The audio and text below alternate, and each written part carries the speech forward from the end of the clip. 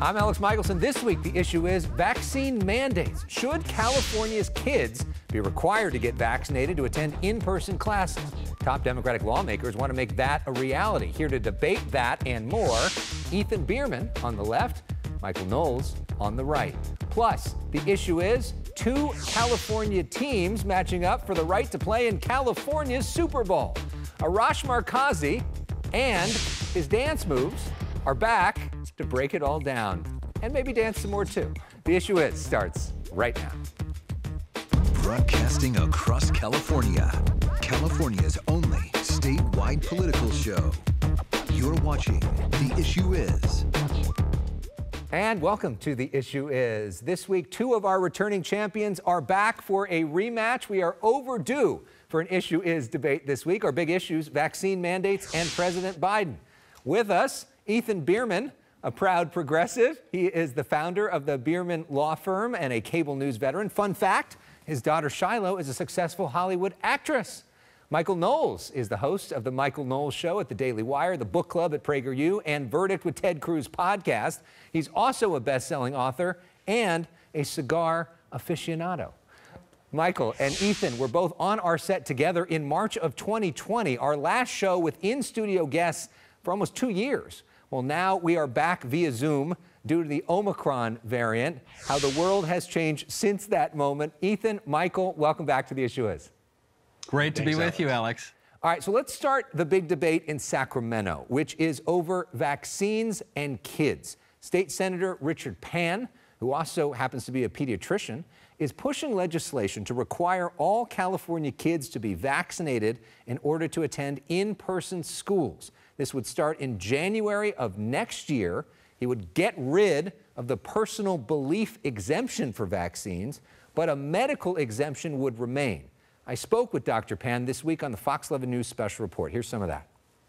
Those families, they deserve the right to know that when they send their child to school, their child will be safe, and that when they come home, they're not going to bring a disease that may actually harm or even kill someone in their family. But doctor, we know now with the Omicron variant that the vaccines are not stopping people who have been vaccinated from either getting COVID or spreading COVID. Certainly vaccines alone are not going to completely stop transmission. That's why we still need to continue other mitigation measures like masks and doing testing and good ventilation.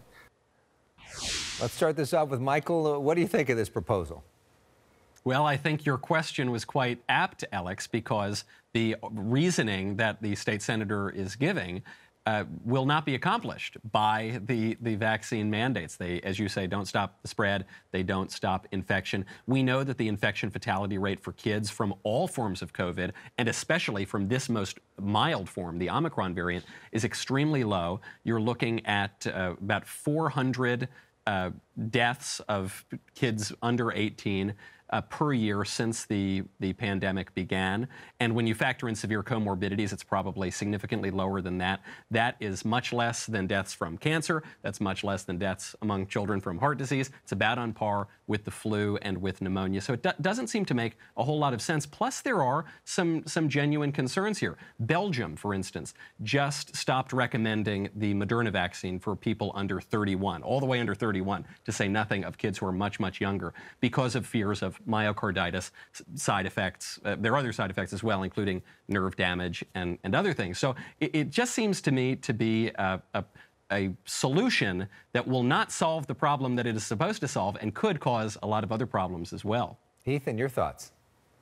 Yeah, well, I obviously disagree with Mr. Knowles on this one. Look, so 400 dead kids don't matter to the right anymore. Why have vaccines? I don't think I said that. So myocarditis, by the way, since Michael focused on that, is a very important one. What they have found is those who get the vaccine and have a minor case of myocarditis that is quickly resolved is unlike those who get COVID without the vaccine, and it's a severe myocarditis that results, let alone the difference between reduced infection from those who get the vaccine and the fact that we already require vaccines for children to attend school for things like polio, MMR, DTaP. There are so many vaccines that are already required. This is par for the course to protect our children and the community.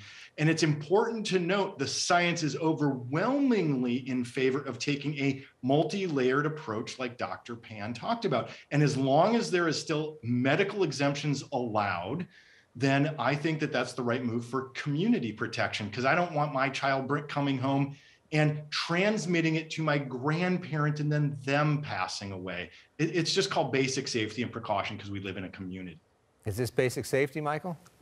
This is not basic safety, and it actually is a whole lot of risk. So what Ethan's argument here relies on is following the science and the scientific expertise. The problem is that the science has changed rapidly and contradicted itself. The public health authorities, specifically on this issue of COVID, no longer have credibility. They have held both sides of the masking issue. They held both sides of the vaccine issue. We were told by Dr. Fauci, Rochelle Walensky at the CDC, Joe Biden, that the vaccines absolutely would stop infection and transmission. Then they told us that that was not true. We were told that there were no side effects. I'll give you an example, not no side effects whatsoever, but a very specific one. We were told by the public health experts that the vaccines could not alter a woman's menstrual cycle. There was no effect. It defied the science, one doctor told us. And then one study proved that wasn't true. I'm not saying that the effect on something like a woman's menstrual cycle is necessarily huge. I'm not saying it's many days or many weeks. What I'm saying is that things that we were told were not scientifically possible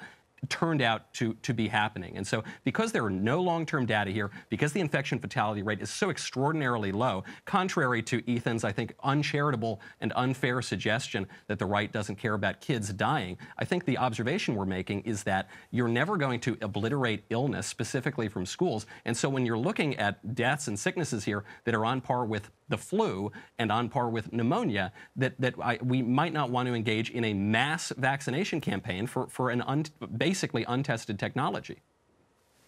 Ethan? I couldn't disagree more.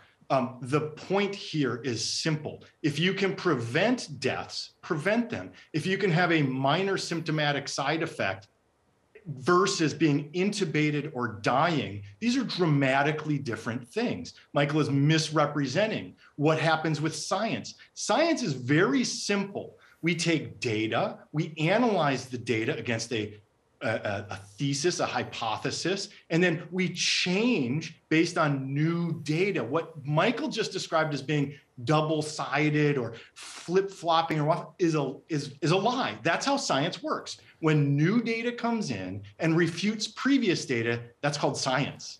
And then changing what the recommendation is based on the new data is exactly how science works. This is not politics. Politics is flip-flopping, whereas one day I care about kids, so by golly, we have to ban abortion. And the next day is I don't really care about kids when they're dying with something that's preventable, or I'm going to remove the ability for women to have access to health care. Yeah. So we really care about kids. No. We know there's been a lot of politics in COVID from both sides on this since it began. But Ethan, I have a question about the enforcement of this, right? So LA Unified, the biggest district in California, tried to do this and ended up having to punt on it because so few kids did it. They were worried about having thousands of kids out of school.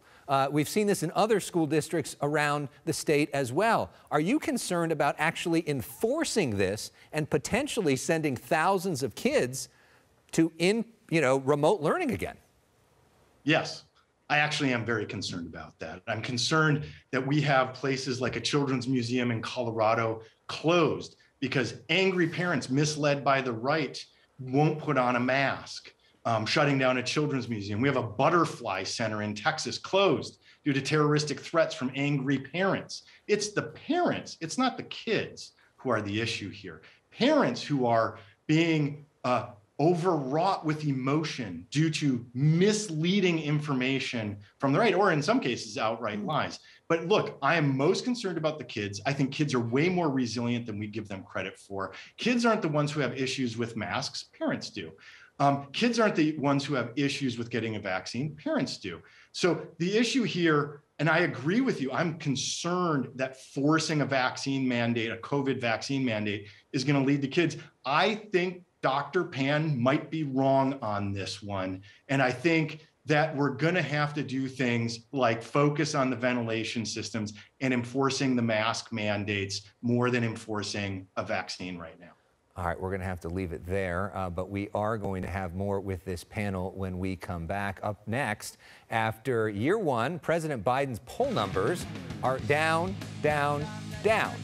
So, what can he do to turn things around? When will things come around? More with Ethan and Mike when we come back. You're watching The Issue Is.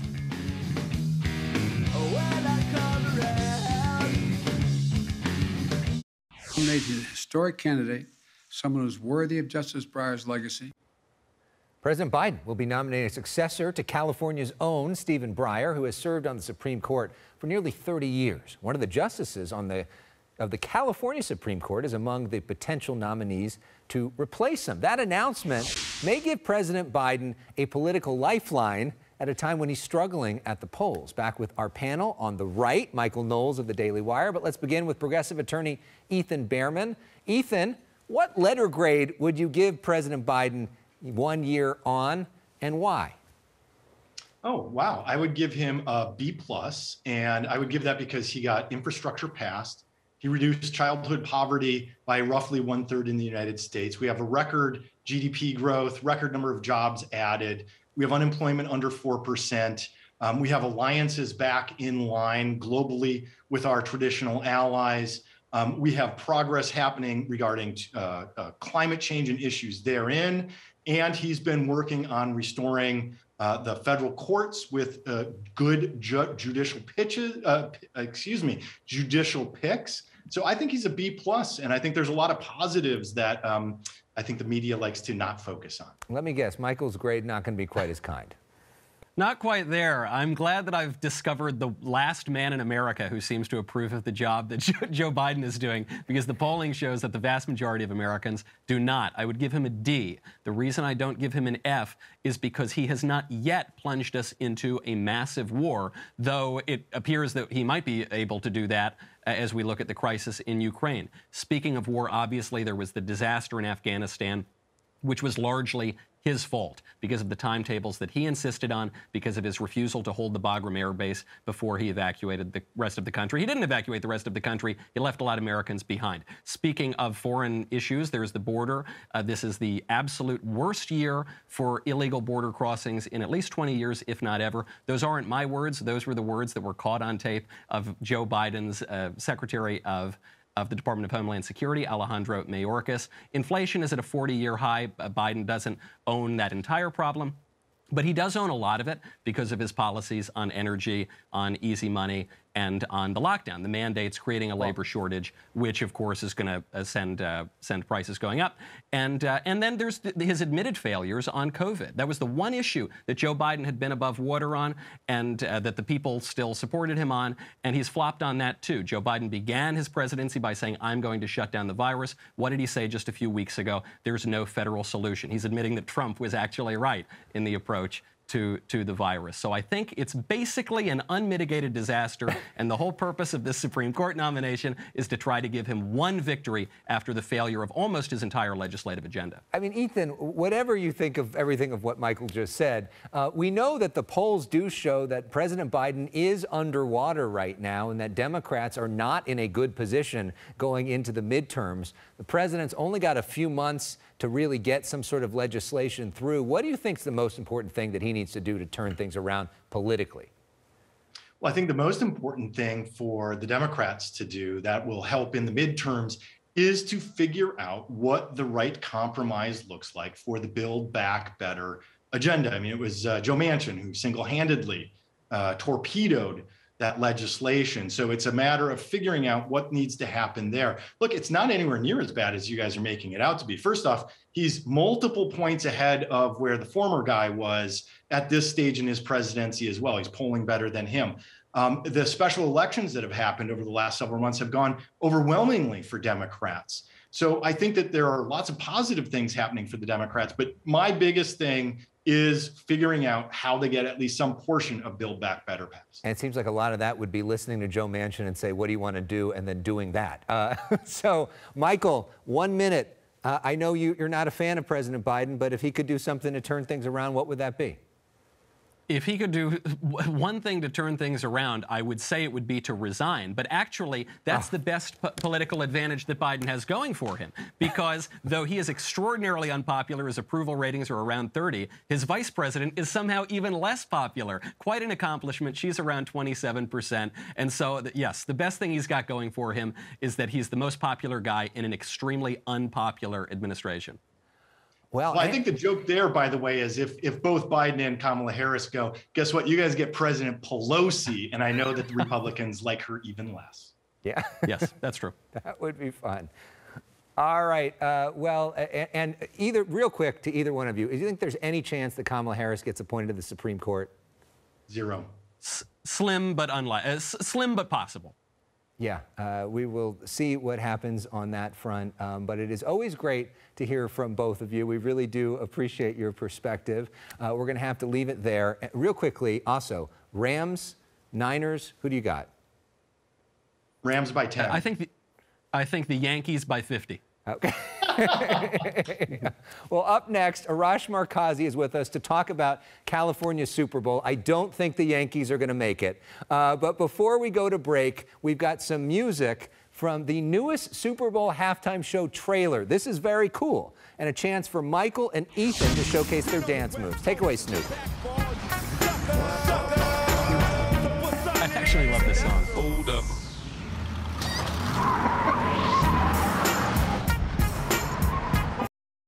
Obviously going to have a big contingent of Ram fans there that should be a lot of fun. When you could get your fans behind you like that on a road game, and we knew it, I mean, before the game even started, there was a lot of red. You could see it. The quarterbacks for the San Francisco 49ers and LA Rams talking about the fact that so many San Franciscans took over SoFi Stadium in Inglewood to root for their team the last time the two teams face off. This week, again, the NFC Championship. Here to talk about it is Arash Markazi. Arash is one of the best follows in all of sports journalism. He's the host of the Arash Markazi Show on the Mightier 1090 ESPN Radio. You can read his work at themorningcolumn.com. Arash joins us right now from an Uber in the middle of a snowstorm in New York. He was supposed to be at a different place but got stuck behind traffic. So thanks to technology, he can join us. Let's hope this signal holds. Arash, welcome back to The Issue Is. Thank you. You know, the truth of the matter is parking is so much at SoFi Stadium this weekend. I am trying to find a parking spot. $500, $600. Let's do this, Alex. All right. So let's talk about this game. Why have we seen so many more San Francisco fans buy tickets for this game, buy tickets for the last game? How can the Rams not get more people in their own stadium? Hey, Alex, we're the same age. No one who is below the age of 40 grew up a Los Angeles Rams fan. The Rams were in St. Louis for 21 years, and the price you have to pay for that, you do not have diehard, hardcore fans that will be paying $1,000 for a ticket. That is not something that's possible. That's not going to happen. Rams fans they do exist. There are Rams fans, but will they pay $1,000? And I just mentioned this before, $700 to park the car for the game on Sunday. That is not going to happen. So unfortunately, you will have more 49er fans there Sunday than Los Angeles Rams fans. All right, so we are, of course, taping this before the game. Some people will see this after the game. Who wins the game? I think the Rams do. I totally get it. They've lost 6 straight times. They've been swept the last 3 seasons. They lost the last game of the season. The Rams are the better team. The Rams are the superior team. This is the only game that matters. No one cares about the last 6 games. If they win it on Sunday, all the work that they did, they went all in to go to the Super Bowl this year. It's all about playing at SoFi Stadium. 2 weeks from Sunday, they want to play in that Super Bowl. You know, a lot of fans thought that last weekend was the best weekend of football ever. The ratings really through the roof. It seems like in the midst of this pandemic, we all need something to celebrate. We need some joy, and this is finally some good news. Talk about the sort of the role of sports in getting us through all of this. Sports has always been the escape for us, Alex. No matter what we're going through in life, we have sports. That's why at the beginning of the pandemic, it was so hard because we didn't even have sports. And then when we got sports back without fans. And we truly appreciated how much the fans meant, how much this Sunday, 70,000 fans at SoFi Stadium, what that means. Sports gives us that time away from the real world where we don't have to worry about what we're going through with our life, with our job. We want to watch football, and you were right. Last weekend was the best Saturday of football, the best Sunday, best weekend of football we've had in a long, long time. And don't have to worry about things like being stuck in an Uber in a snowstorm. Next up is the Super Bowl at SoFi. And in the years ahead, SoFi and California really generally will be at the center of the sports universe. This is something you've written a lot about. Listen, the reason that they built this $5 billion palace is not just to host the Super Bowl. It's the college football championship game, which will be here a year from now. The World Cup in 2026, the Olympics in 2028. And I'm hearing we're going to get the Super Bowl right back in 2027. All these events are coming to Los Angeles because of SoFi. And that's just SoFi, not to mention Dodger Stadium and crypto and all the other places that are going to be at the center of the sports world as well. All right, Arash, we've got more of the issue is after the break. But we want to go to break with more of the trailer for the Super Bowl halftime show. You know we'd never forget about Dre, right? And Arash, this is a chance to see those moves in the car. Guess who's back? Still doing that shit. Oh, for sure. Yeah. Check me out. I like that. Sitting for the gangsters all across the world. Still.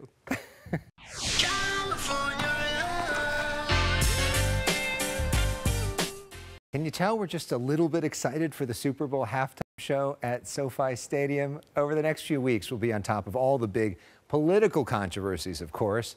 But we're also going to have some fun with the biggest sports and cultural event in all of America happening right here in our backyard. We end this week with the shot of SoFi Stadium and one of our favorite songs, Go Rams.